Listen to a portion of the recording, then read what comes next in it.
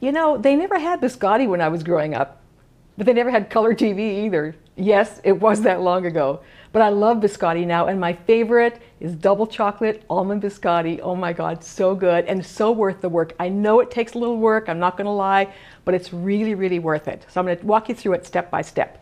First step, preheat your oven to 350 degrees. Second step, line a large baking sheet with parchment paper. Done. All right, now we're gonna start with the dry ingredients.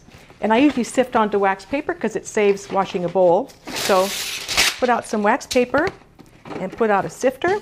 And when I use cocoa, I usually use a sifter because it helps it incorporate. So it's 1.5 cups of all-purpose flour and 1/2 cup of whole wheat pastry flour. Make these a little bit healthier. 1/4 cup of unsweetened cocoa powder and 1 teaspoon of baking soda, 1 teaspoon of, 1/2 teaspoon, sorry, of baking powder, and 1/4 teaspoon of salt. That's all the dry ingredients. We're going to sift that onto your wax paper or into a bowl, whatever you like. Okay, and we're going to set that aside carefully. All right, now we're going to prepare the chocolate and almonds, and I want to tell you what kind of chocolate I'm using because it's this brand right here. I think it's pronounced Scharfenberger. It's a high quality chocolate. The better quality chocolate, the better these are going to taste. And the darker the chocolate, the more health benefits. So I'm using about 1/2 bar of this, which is about, this is a 3-ounce bar, so like 1.5 ounces of the dark chocolate. And on the almonds, I highly recommend toasting them first. 350 oven, 7 to 10 minutes. It really makes it taste good. You can use raw almonds, won't be as good. You can use chocolate chips, but it won't be as good. So we'll have to chop these up because they're going to get added into the batter. And the chocolate, you just kind of break it in, chop it up, you know, like it would be like small chocolate chips, or you can, you know, keep going and make it very, very small. And on the nuts, you can make them coarse, but they need to be chopped up in some way, either coarsely chopped or finely chopped. You just keep going. Now, you can chop this way by hand, or if you have a food processor like I do, you can put it all in the food processor like this, and it makes this job much easier. There. And you can go as fine or as thick as you want. So, okay. All right, so we're going to process this for, I don't know, about maybe 30 seconds. I think pulsing works better because it kind of does a better job. It's noisy, so excuse me. Yeah, that's nice. We got nice chunks of nuts and big and small chunks of chocolate, so that looks good. So we're going to just set this aside, and now we're going to do the wet ingredients. And the wet ingredients go into a mixer. You can mix by hand or with a stand mixer like this. We're going to put in 3 eggs, okay, 3 tablespoons of oil. I use canola oil. You can use the oil of your choice in here. 3/4 cup of sugar, and 1 teaspoon of vanilla. And we're going to mix this for about 5 minutes until it's nice and thick. So you just get it going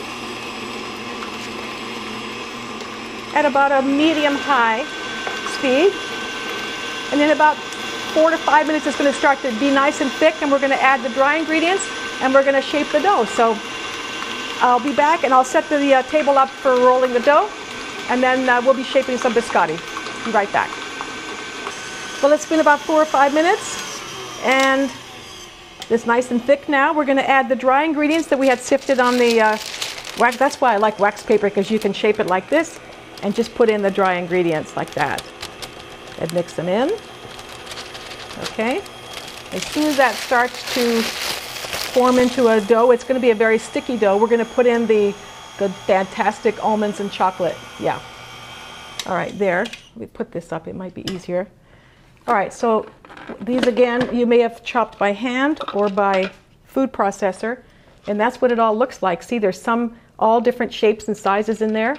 So that's going into the batter. Another very short little stirring to incorporate everything. Okay. All right. Now, you can see it's a very sticky dough, but we're going to be using a very well-floured board to work this into a dough. All right. I can actually smell the toasted almonds because they've been kind of broken up, you know, by the food processor, and you can smell them. So I really, really encourage you to toast the almonds first. In some places you can buy toasted almonds too at the store.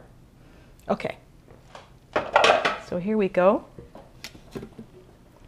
Now you have to flour this board really, really well, okay? Or whatever surface you're going to work on. You flour it really, really well, and this is messy. Okay, here it comes. All right, it's almost one kind of solid dough, but there it is. Now you can work with this. Some people like to use floured hands. Sometimes wet hands work on this too. And a scraper is really, really helpful. So let me make sure.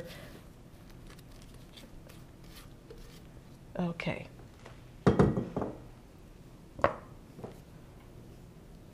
When I say a scraper, I'll show you what I mean. A scraper like this. We need a little bit more flour on top here too. We'll try to make it where we can work with this. All right. So the scraper, like I said, makes really, really easy work of this. You just kind of fold it over like that, and it starts to become sort of a dough. See how quick that is? Just a matter of seconds, and it becomes a nice workable dough. And then we're going to shape this a little bit. Okay, that looks about right. We're going to shape it into a nice log there on the baking sheet. So that looks about ready. So I'm going to move this forward and bring my prepared baking sheet here. I'll transfer it onto here, like that. Let me get all this out of the way. Okay, so here we go. This is the last of it right here. We just kind of shape it into about, usually I think I do about 11 by, let me do it lengthwise, it's just easier for me. About 11 by 4. I think that's about right. You know, I can actually smell the toasted almonds in here. They really, really make a difference. Anytime you bake with nuts, if you toast them first, you'll get a better tasting product. Well, I think that's about done. And I'm looking for about 11 by 4. So let's see how close I came. There's my trusty tape measure. Do you have one of these in your kitchen? All right. Is it 11? It's about 12 by 4. Close enough. It doesn't have to be perfect. All right. Into your preheated oven at 350 for 30 minutes. And then we're going to slice up some biscotti.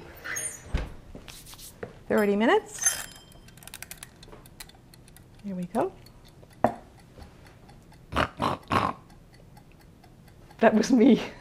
I'll be back. Okay, after about 30 minutes, this is what it's going to look like. You can see it spreads out quite a bit, so that's why we do that narrow kind of 4-inch log. All right, now we're going to let it sit for about 10 minutes until it's cool enough to handle, and we'll slice up some biscotti. I'll see you in 10 minutes. Bye. I'm back, and it's about 10 minutes later, and it's just cool enough to work with. So we're going to remove it off the baking sheet onto a cutting board, which I have here. And you can use the paper to lift it. And then it should come right off the paper like this.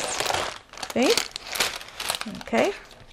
And now we're going to slice some biscotti, and we're going to put it back on this baking sheet. But what I'll do is put the rack that I cooled it on top here. Now, it kind of fits like that. Even if it fits like this, that's probably safer if it fits like that, but it's fine. But you want to get some air all around it. So now, you can slice it any way you like. You can use a serrated knife, sometimes is easier, or just a really good long, sharp knife. And some people cut at an angle. I tend to cut mine kind of straight, but usually you cut off the end like that because it's already kind of firm anyway. And, you know, nobody wants this, so, yeah. Anyway, so you slice it about ½ inch thick, like that. You can see a serrated knife is doing it. Or you can use just a sharp knife like this and cut it into your biscotti.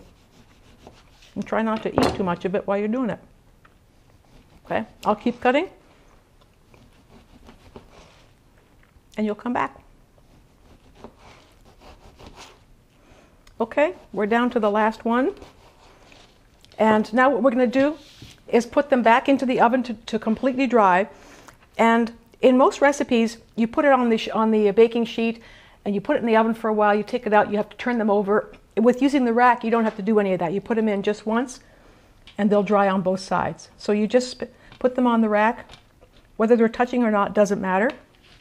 Now this goes back into the oven for maybe 20 minutes or so until they're completely dry, and then they're done.